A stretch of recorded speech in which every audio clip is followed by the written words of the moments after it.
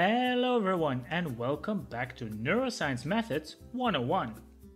Today we're going to talk about transcranial alternating current stimulation, which is abbreviated as tACS. In our previous introduction videos on EEG and MEG, we discussed how these techniques make recordings of neural oscillations. These oscillations, also colloquially referred to as brainwaves, reflect synchronized activity of a group of neurons in a particular region of the brain. Brainwaves have different speeds, slow or fast, and these brainwave frequencies have been related to functional outcomes. For example, so-called alpha oscillations have been related to visual attention. So-called beta waves are related to inhibition and cognitive performance, and delta waves are observed during sleep. Now, if we know that these brainwaves are important for various functions in the brain, one could argue that making these brainwaves stronger will also improve that particular function. That is exactly what tACS attempts to do. Other non-invasive brain stimulation methods, like tDCS and TMS, can be used to increase or decrease brain activity in general, regardless of any brainwave frequency. tACS is a little bit different.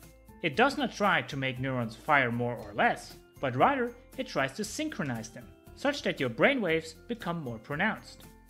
This effect is referred to as entrainment. So, how does it work? A small alternating current is applied through 2 or more electrodes on the head.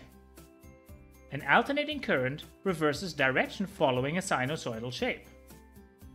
The strength that is used for tACS varies between 1 and 4 mA peak to peak. How much is that? Well, it depends a little bit on how resistant the skin is, but this intensity is usually not much more than that of a block battery. Since the intensity is not that high, participants typically feel only some minor itching sensation.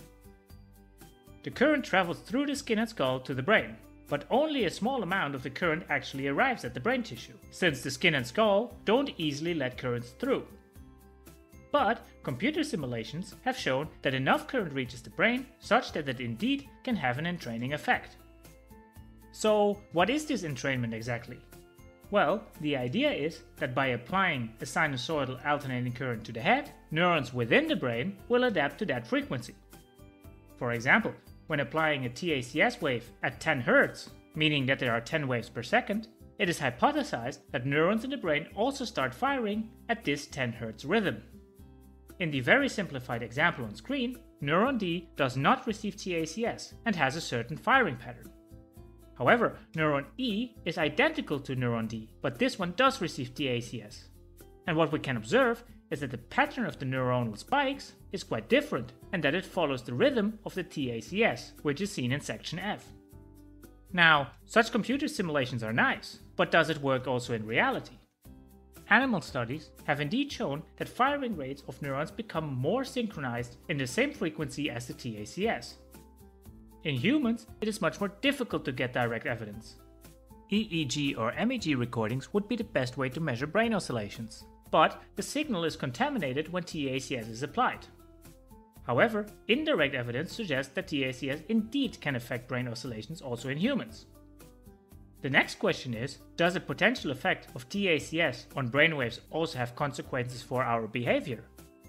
Well, there is a large amount of studies that shows that tACS can modulate working memory, learning, motor performance, motor learning, visual attention, and many more functions. However, to be fair, there's also a large amount of research papers that do not show a significant effect. This suggests that the effects of tACS on behavior are quite variable. This variability is a consequence of multiple factors. For example, not enough current may reach the brain, or not the right area was targeted. Also, many human behaviors are very complex and involve many different interacting brain regions at different points in time.